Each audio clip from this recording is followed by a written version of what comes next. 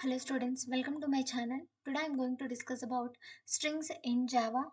Okay, so first of all, string is nothing but collection of characters, or string represent a sequence of characters. So character is nothing but either one alphabet or a digit or special symbol. Characters are represented in single quotation and strings are represented in double quotations. Okay, so collection of characters is nothing but string. Okay, for example, Java. J is one character, A is one character, V is one character, A is one character. So collection of characters, if we combine all the characters, that nothing but string. Okay, so the easiest way to represent a sequence of characters by using character array. So in the previous classes we have discussed about array, right? So array is nothing but a collection of elements, similar elements. Okay, so here if you want to represent character array, the syntax is the data type is char and array name is s name is equals to new char of 4. So here four memory locations are allocated. You can store four characters. Okay, so s name of 0 is equals to z. This is known as initialization. Okay, s name of 0 is equals to j, s name of 1 is equals to a, s name of 2 is equals to v, s name of 3 is equals to a. So here 0, 1, 2, 3 are known as index values. J, A, V, A are known as values. Okay, here S name is a array name. Okay, next, strings may be declared and created as follows. Okay, so there are many forms to create a strings. One is character array, and the next one is by using string data type. Okay, string name. So this is nothing but variable data type, variable name. So here we are specifying string. So that's why we took string name. Okay, so this is known as declaration of string. So next we need to allocate the memory. So here I am allocating the memory and as well as initializing the array name. Okay, sorry, string name. String name is equals to new string of Java. So here string name is a variable. It will hold Java. Okay, so here I've wrote two statements. Okay, you can combine these two statements and make it one.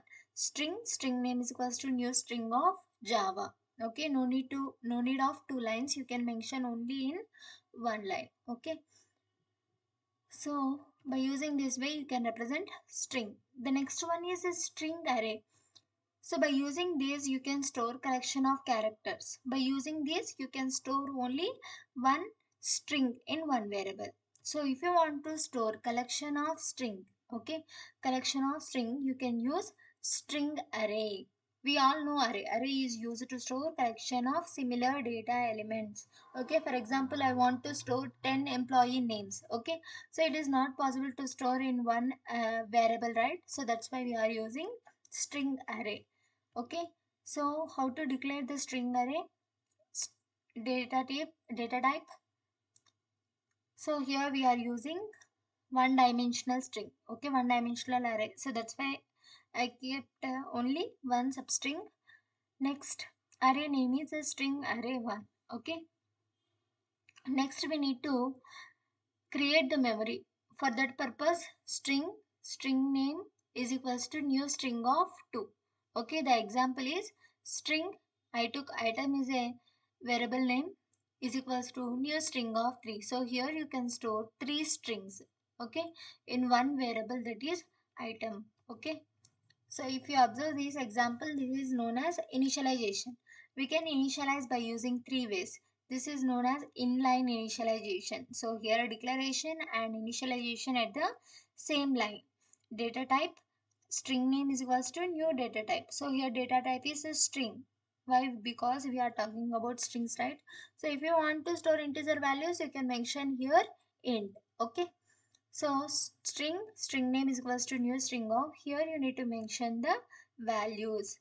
Okay, this is the first form. The second form is string name is equals to values. Okay, you can use this one also. Next one, third one is string name is equals to new string of 3. So this is known as declaration and creation. After declaration and creation, you can use this string name index value is equals to value. String name index value is equals to value. So here I am storing in 0th index, first index and second index. Like this you can store. Okay. Let me show you the example program. So this is the example program. Okay. So this is the main function, declaration the variable and allocating the memory. Okay.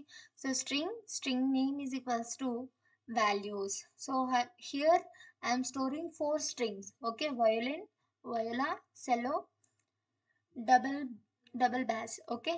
Next, if you want to display these values, you can use for loop. Why? Because if you want to display only one value, you can specify string array of 0.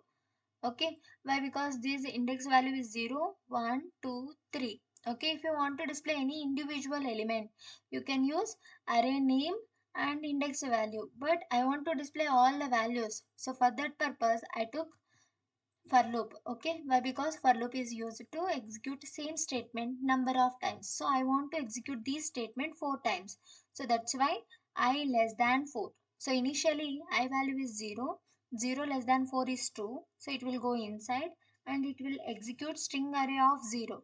So string array of 0 contain violin, so it will display. And after that I value is incremented to 1, 1 less than 4 is true, so then it will go to string array of 1 and it will display viola. Okay. Next, I value is incremented to 2, 2 less than 4, so it will display all the values. When it becomes 4, 4 less than 4 condition is false, it will come out from the loop. Okay.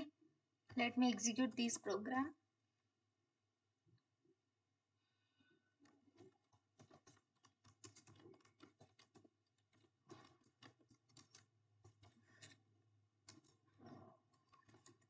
So file name is string array dot java. Next, class name is also same, string array. So it will display the values. Okay. So whatever the values are there, it will display all the values. Okay. I hope it is clear. If you have any doubts regarding to this video, please comment me in the comment section. For more videos, please do subscribe my channel. Thank you.